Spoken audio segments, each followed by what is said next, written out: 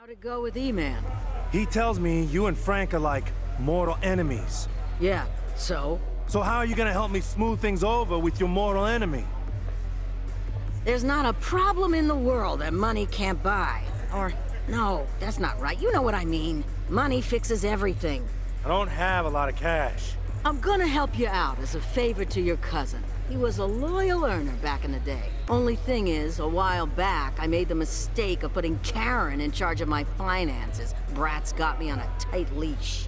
Which is exactly why I called in a favor from an old acquaintance, who just dropped off a briefcase full of green at an agreed-upon location.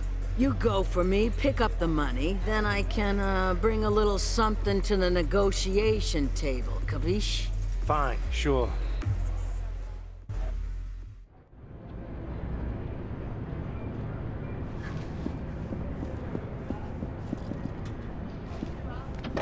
This'll do.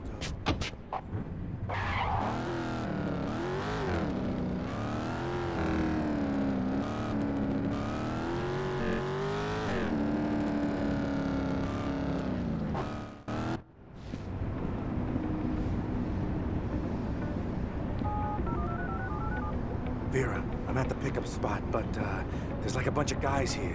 What? Must have gotten a tip-off.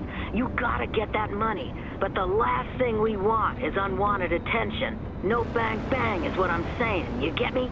Yeah, I gotcha. Hey! There he is! Take him down! I gotta go. Walked right into this one, chump! You cost me a lot of money, Malone.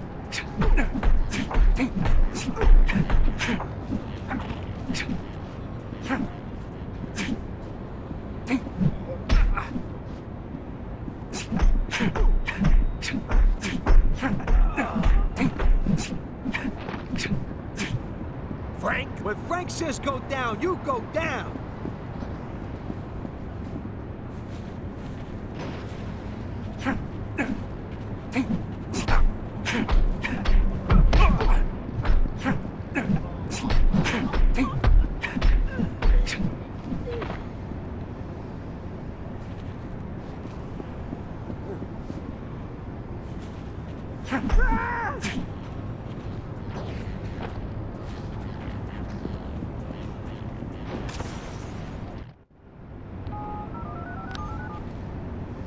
Okay, got the package.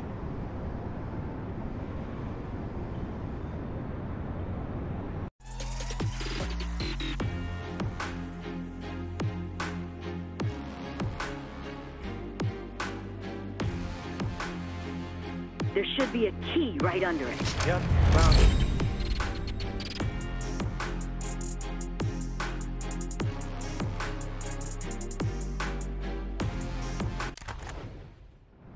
Vera, these guys knew who I was. They mentioned Frank. Nah, the arrangement I got with Frank involves him staying out of downtown. This associate of yours, how tight are you? You saying this was a setup? I don't know, but these guys were expecting me. All due respect, man. You gonna be able to help me out or not? Kid, you're on Frank Villiano's bad side.